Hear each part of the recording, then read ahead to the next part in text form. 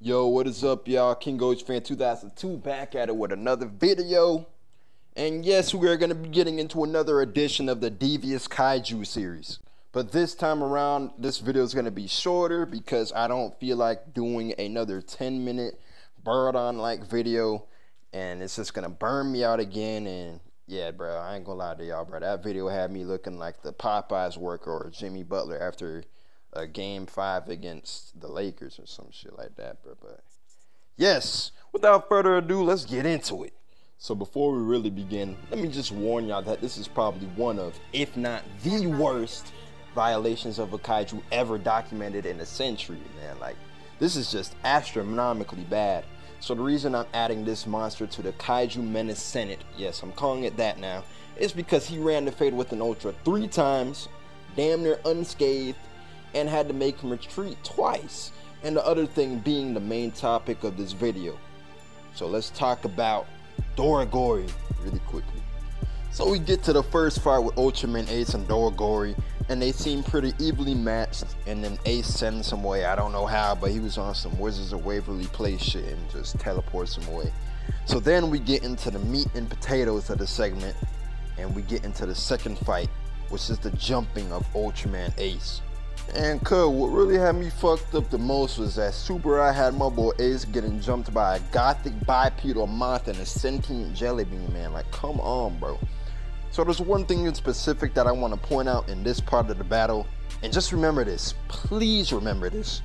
While dishing out a mean case of the beast to Ace, Doragoris had my boy Ace wrapped up and Metron Jr. bumped into him on accident. Please keep that in mind, please. So then out of nowhere, Muruchi appears on some random shit, and then it's looking like it's about to be a 3-on-1 against my boy Ace. And of course they start giving him that Jiraiya treatment. But then peep this, same scenario, Ace is in the middle, but then he moves out of the way of Muruchi's attack, and then Muruchi bumps into Doragoris. And by God, I don't know what it was, but that boy Doragoris just started tweaking out and gave Muruchi some dirty work. Ain't even give my nigga time to apologize. He just straight up bullied him right to the ground, took him to 6 Flags, and then dropped him on his neck, leaving him paralyzed. And then the worst part, Doragoris walks over to him and then says, "Your life is nothing. You serve zero purpose."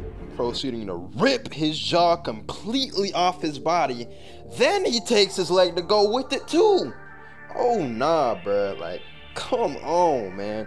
Doragoris was on some Mortal Kombat timing with this shit, bro. Bruh really performed a dissection with his bare hands and looked like he was delighted while doing it. I'm sick. Blood looked like a fat kid at a party going in for his 5th cupcake. So after that, Alien Metron Jr. and Doragoris act like nothing happened and continue to jump Ace, not even paying any mind to what happened. I feel bad for Muruchi and all 3 of his fans. But on a quick bonus, another thing that rubs me the wrong way about Doragoris is his damn roar. Just listen to this, y'all.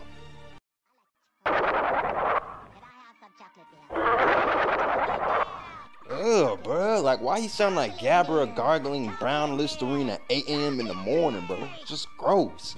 But anyways, Ace picks up the W over Metron Jr. and Doragoris in brutal fashion, might I add. And then that's the end of that. But there's one more thing that I want to highlight in this video, and that's Doragoris' appearance in Mebius. So him and Mebius are running a fade, and just look at this, man. Pause, bro. Like, why was he so eager to jump on Mebius like that, man? Looking like he wanted to give him a Meek Mill special. But anywho, Doragoris tries to do the same thing to Mebius that he did to Muruchi, and rip his face right off. What is wrong with this man, bro? Man, oh man, Doragoris is such a demon. He's going right into the Kaiju Menace Senate, bro. So, actually, technically, he should chose you, but, you know, people still will call him a Kaiju regardless. So, yes, that is it. That is the end of this video. Hope y'all enjoyed this one. We got some more devious things to come up next, but before we get into the devious stuff, we are going to be getting into some frauds. Stay tuned for the next one.